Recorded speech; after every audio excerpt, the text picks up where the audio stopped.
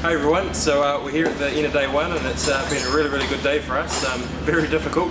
The conditions have made driving very difficult for everyone, but at the end of the day we've kept our noses clean. We've had very little problems. On the repeat run of the first stage, the first one after service today, was probably the hardest one. Very muddy, almost comparable to some places we've been to in Malaysia when it's wet. So we'll slide all over the show. A couple of wee instances in the ditches. One time we had to go out into the paddock because we weren't going to make the corner.